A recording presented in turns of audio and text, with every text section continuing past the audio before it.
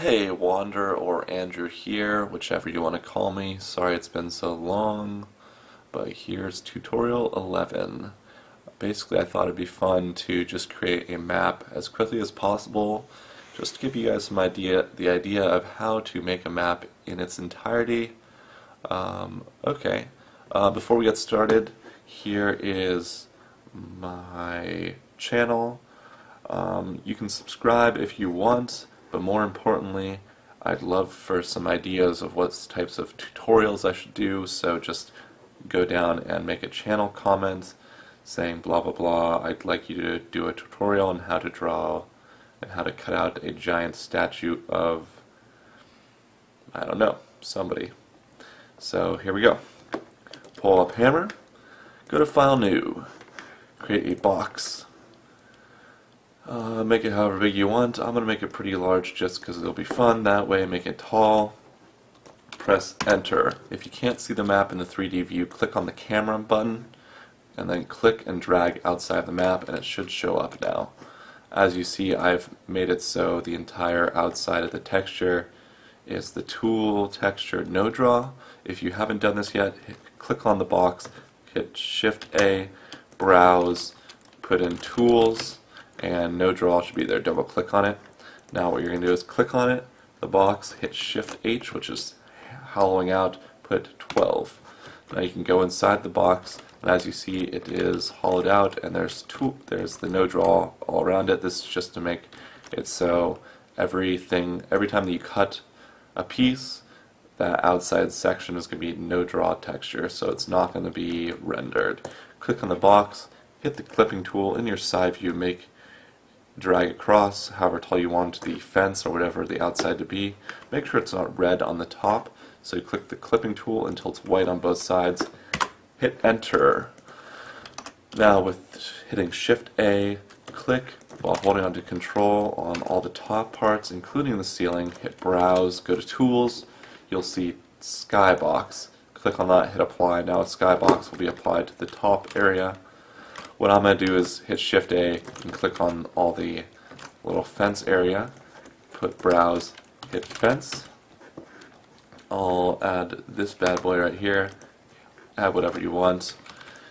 What I do is I hit Fix and Justify, but as you see it's too wide, so go to the texture scale, hit 0.25, and it should make it wide enough so it's perfectly justified all around the map.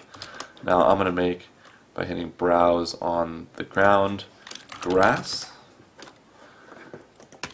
apply that, there you go, now you have a simple map right away. What I tend to do is just make it so there's this 3D skybox before you add any details, so it's just the easiest. Make sure in your bird's eye view that the X in the middle of the map, which is the very center, is centered on this like blue-greenish X that's created. That is the very center of the map. Same with the bottom, make sure the bottom is centered as well and in the very bottom of the map. Now you're going to hit the entity tool, which looks like a little guy without arms. Click on that guy, go down to Sky Camera in your objects, and then in your 2D view, make sure that you apply the Sky Camera exactly in the center bottom of the map. As you see, it shows up right there. And click on the arrow, and while holding Control, hit on the skybox and your entire map. Now hold on to Shift and drag it just to the side of the map. And you can just move over there and go find it on the side of the map. You have duplicated it to be over here, as you see. Now what you want to do is you're going to scale it down. So hit Control M with both the Sky Camera and the map selected. Hit Control M. Scale it down for the X, Y, and Z values to 0.0625. 0.0625,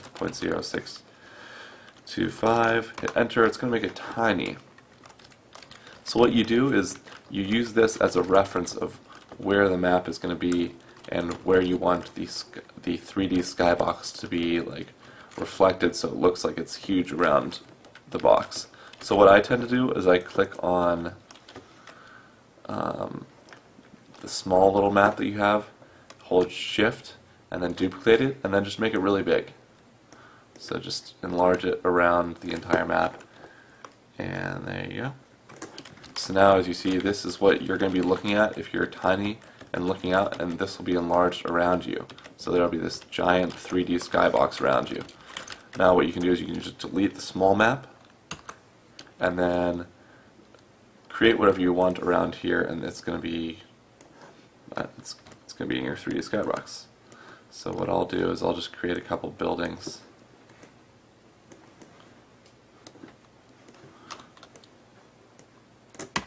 Hit enter. So as you see, hit Shift A.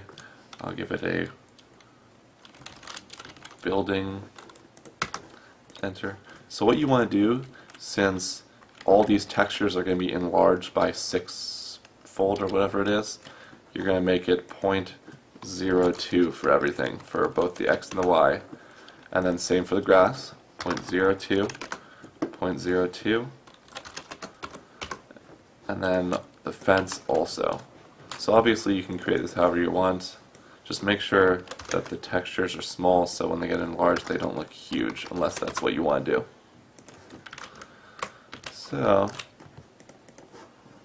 got this guy and I'm just going to duplicate him a few times around the map. So there you go, you have a bunch of buildings around your 3D skybox.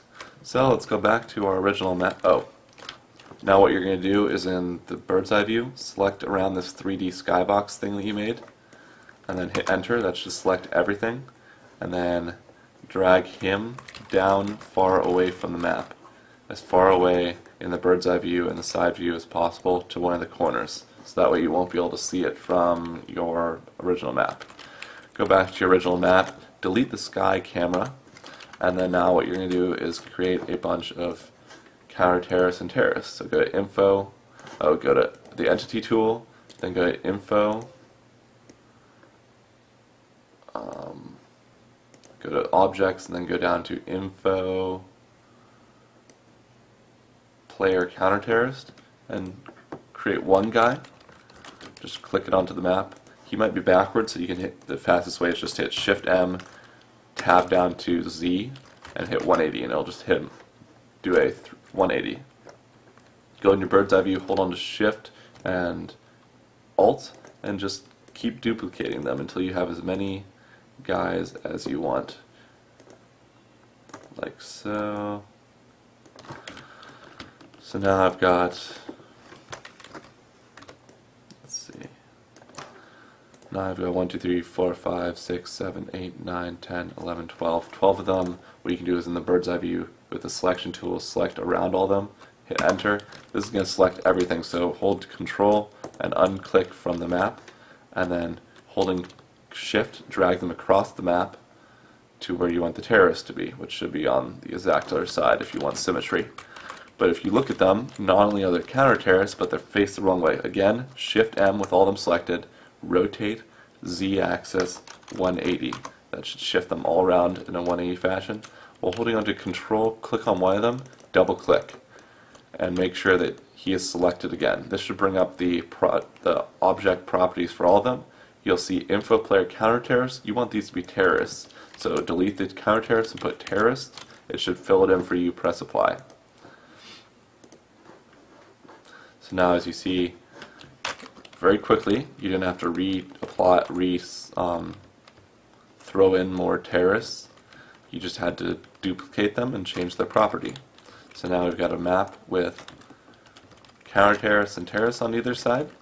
What you want to do is create a light, or a light. Go to the entity tool, go down to light environment, and in the 3D view make sure it goes up to one of the corners. Like so. It's going to be a little sun, and then what you're going to do is pull up your whatever internet browser you have, go to Google and just put in sky list,